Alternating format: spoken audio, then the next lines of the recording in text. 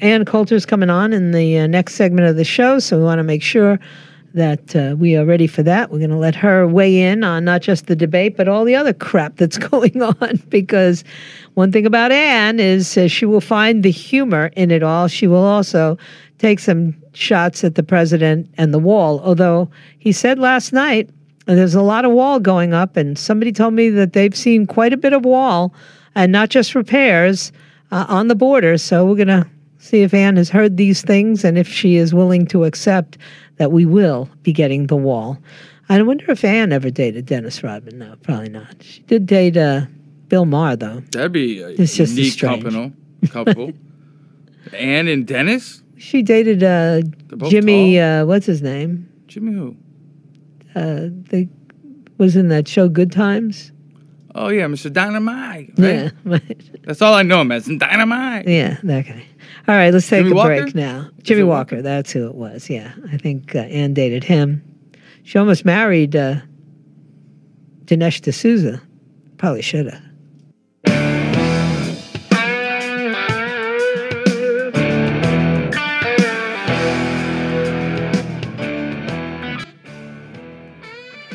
Part of President's campaign, President Trump's campaign promise to build a wall along the southern border in San Diego, 14 miles has been built. So we're going to see whether my good friend, the amazing, the brilliant Ann Coulter, accepts this 14 miles out of the 18 miles that has been built. Hi, Ann. How you doing? Fine, thanks. How are you? I'm fine. There's a wall in San Diego that wasn't there before. Is there? San Diego, I thought, always had that wall. I thought they've been bragging about that same wall, and it's worked fabulously well. It was more like 200 miles. Well, there was some wall, but this was an area that didn't have a wall and now has a 14-mile wall. You're sure there was no wall there before? I'm positive. And I mean, even like a little sawhorse. No, because not even. As I said before, and by the way, I'm not even a sawhorse. I did not raise the wall issue here. I'm keeping mum now that Now that he's got bigger battles. To throw him out of office unceremoniously because they think he's icky. Right. So I wouldn't have mentioned it, but the reason I ask specifically that there was no wall there before is that it really does make a difference, even when they're replacing, just like, and a lot of what they've done is there were just sawhorses that used to be called the border. Right. And they built something that's a real fence there. Fine, okay, it's tougher to get over there. Those, not impossible, but a little tougher. With a secondary 30-foot steel bollard barrier behind that. Well, that is good, but the reason you want it where there has been no wall, nothing, is it shows that it can be done in that area. The EPA lawsuits are over. The Native American lawsuits are over. The private property owners have either, invited them in with open arms or all the bureaucratic hassles have gotten through, whereas to merely improve something that was already there, even the sawhorse thing, doesn't take as much, bureaucratic wrangling. That's why it does make a difference. So that is good news, and we only have about 2,500 miles to go. That's it. But at least we got to start. You got to start somewhere. We know that. Anyway, it shows that he knows what he ran on. And I'll tell you one other thing that has perked me up recently. Okay. And that is, as I probably said to you before, stop, singing his praises when we need to put pressure on him now. This is when we hold his feet to the fire. We only have 13 months left because either he gets voted out of office or in his second term is, when he doesn't have to fear re-election, well, then we have nothing to pressure him with. Mm-hmm. Okay, this is why I'm now not worried about that. Mm-hmm. I'm really happy about this impeachment stuff. The Democrats, the media are so insane. They want this monster out of their sight. They will never stop.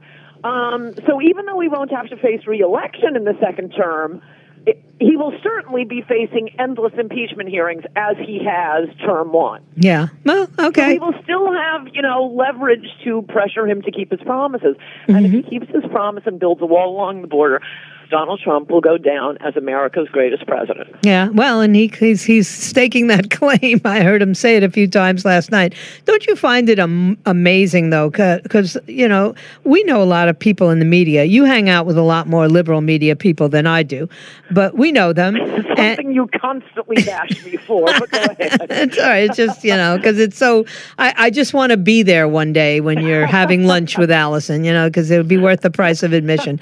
But I'm looking at them, and I find it hard to believe that they really don't see what's going on, that they can block out the rallies where you have 50,000 people show up after he's been attacked nonstop for 3 years. Do they not understand the dynamic at all? That's a really good point, and you're absolutely right. They are in a bubble. I mean, even before Trump came along. I mean, when Trump was coming along, the conditions that led to Trump coming along, how all of them, Republicans, Democrats, the media, are so out of touch with what people want. I mean, why was it that 2 days after he announced, I was on Bill Maher's show Real Time saying that Trump was the most likely Republican to get the nomination? I didn't even like him then. I thought he was a tacky vulgarian. But I heard him give that Mexican rapist speech, as I fondly call it, and he did not call all Mexicans rapists. And like you, I knew this is what we've been waiting for. Exactly. We've been facing these Rubios and McCains and Flakes, to say nothing of the Democrats, right, who are liars and pretended to care about immigration. They are so completely out of touch, and nothing shows it more than the immigration issue. This is something Pat Goodell, the great pollster, Democratic pollster, uber wonder child pollster. He was a pollster for a presidential candidate when he was still an undergraduate at Harvard. Right. In any event, he was very good at sensing the will of the American people, and he said on no other issue, do you see the elites? I forget what he called them. I hate calling them elites because, as we all know, they're not elite right in any normal sense of the word. But, you know, the political class. Mm-hmm. The political class is so separated from what the voters want as on immigration. Yep. And one thing I've noticed, a tribute to you and you in particular, way more than the rest, but radio hosts versus TV hosts. Mm-hmm. Radio hosts are always quicker to get the mood of the country. They are much better at gauging the mood of the country because they have callers. I think that has a lot to do with it. They're taking calls from, you know, truck drivers at 2 a.m. and regular people. You don't get any contact with people in a TV studio. It is the ivory tower, with all, you know, people serving you and the makeup artists. And I'm not saying there's anything wrong with this. It sounds like a great life.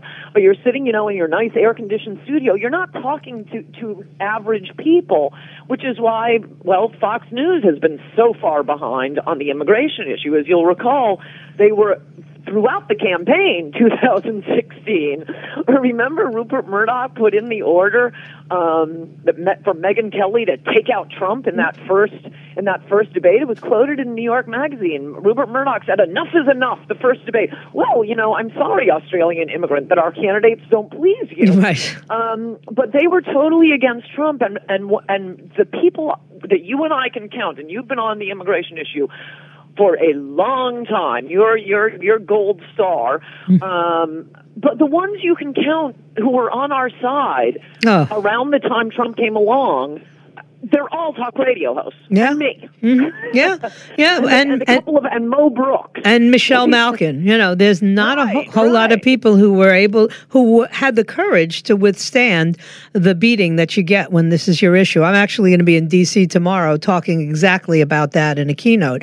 That, you know, the fact that, I jumped on this issue when I did, just allowed the people in the country to contact me and speak to me. I don't take calls, but they write to me, and they constantly are in contact. They tell me I have one person who sends me every article anywhere in the world where an illegal immigrant is involved in a crime.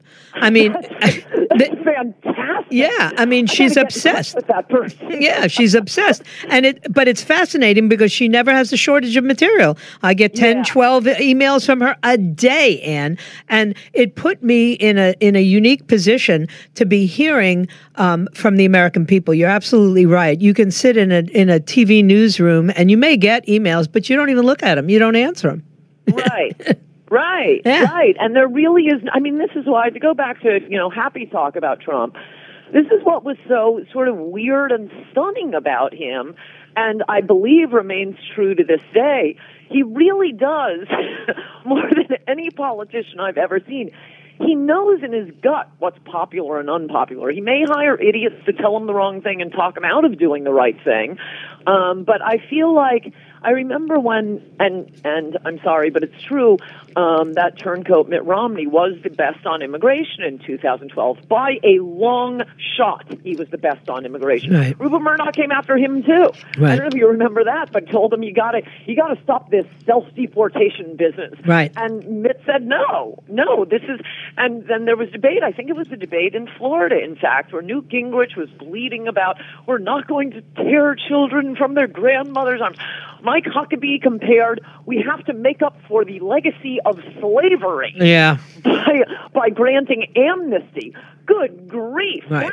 That's the field we were looking at, and Romney came along and said self-deportation.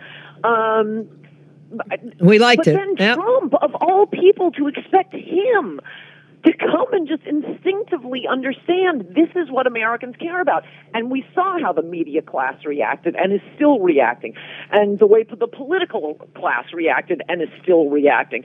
So his instincts, I was going to say about Romney, one of my friends in L.A., hardcore conservative, like you, used to be a liberal, they're the best. Yeah, and he said the reason he never trusted Romney, even though he admitted he was the best on immigration and the things we care about, he said with Ronald Reagan, you could walk in the middle of the night, throw a glass of cold water on him, and ask him a political question, and he would instantly give you the right answer. Yeah. Yes. Yeah. We have to outspend the Soviet Union. Right. We have to threaten them every place around the globe. We have to slash taxes. He would have instantly given you the right answer. Whereas you felt like with Romney, and this is the way you feel like with a lot of TV hosts, to the extent they eventually come around, they have to study what are my talking points. Ugh. Yeah. No, and that's the other candidates, not Trump. You can throw a glass of cold water on him in the middle of the night. Very poor on follow-through, right. Well, as I have mentioned over the past few years. But his instincts are amazingly good, and considering that he has been living in Trump Tower on Fifth Avenue, it's wacky. It is, but you're absolutely right. I mean, I looked at him at that rally last night, and his connectivity to the people, all 30, 50,000 of them, not just, part of the audience, is mind-boggling. And the media just stands there, watches it, and doesn't get it. They can't continue to think that everybody's a moron and a bobblehead. Or a racist. Yeah, or a racist. Supremacist. Yeah. If you want a wall on your border, but don't care that much if there's a wall in Syria. One thing I'll say about him, and hopefully he's this is both a compliment and a constructive criticism about the commander-in-chief, and that is, while his instincts are very good, the one thing that started to worry me when he became president, besides the very poor follow-through, is that he is a bit of a narcissist, and he can't be thinking that it's just for him, the person, him because he was on The Apprentice. He has to reflect back to 2015, 2016, what the chant was. Yeah, it's fun having a Republican who will fight back. It's fun having a Republican who will say wacky things that drive the media crazy. But what tethered us to this man was steel bonds.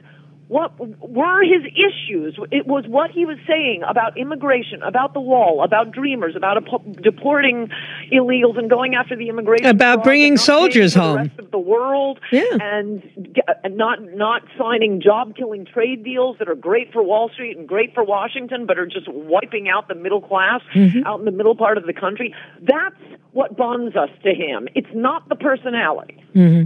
Well, and I think you're right, but I think when he gets in touch with that is when he does these rallies, and I think he needs to do a rally twice a week. That's my feeling. Yes. Yeah. Yes. I wish he would fire the entire White House staff and just see what plays at the rallies. Yeah. Because then he'd be fantastic. And speaking of which, one of the things that I think plays very well, and it's an issue that they're hysterical about, impeach. And that's asking for favors from foreign leaders. I mean, I'll defer to you as the talk radio host here, but my guess is you ask any American, okay, we're giving all these countries billions of dollars. Right. Is it okay for us to ask for something in return? Exactly. I want to know why Barack Obama didn't get anything for his $1.5 billion to the Iranians. Yeah. Right. Maybe if he'd had a little more negotiating skill, we could have actually gotten some peace in the Middle East, but we didn't. And he has a license. As far as Mick Mulvaney's comments yesterday, I saw nothing wrong with them. I believe that every president should negotiate with anyone who takes money from the United States of America. Sorry. Yeah, for all kinds of things. None of them are personal in the sense of invest in the Trump Tower. Right. What liberals describe as a personal interest is something that's good for the country and consequently good for the current president. Right. I mean, as I wrote in a column a couple of weeks ago, I commended to you, there were far more political investigations conducted. Bill Clinton was investigating Rudy Giuliani because his wife was about to run for Senate against him. Investigating the gem of the Giuliani administration and the country. And that is the New York City police force, which is why I don't really watch that much TV anymore. But when I've seen Giuliani, he doesn't seem completely to be his old Giuliani. I don't care what he did ever. That is a man I will defend to the death. Me too. In my lifetime, and I think probably several lifetimes before me, I can't think of a government official, a government policy that changed the world for the better so much. And it's basically Ronald Reagan and Rudy Giuliani. Yeah, I have to agree. And on that note, I will let you go. But I do agree. How you doing? Everything else good? Well, the truth is I'm deeply depressed over the Yankees, but I hate when people bring personal things. Oh, no. My son is virtually, he's on suicide watch over this Yankees thing. The other night when they were winning, he was texting me every 5 minutes. I haven't heard from him since. It's scary. Yep. It was a bad few nights. Yeah, last night was bad, but that's all right. We'll win the next one. It's still the Yankees. Take care, Ann. Yankees. All right. Thanks. Bye-bye. Bye-bye. Oh, boy.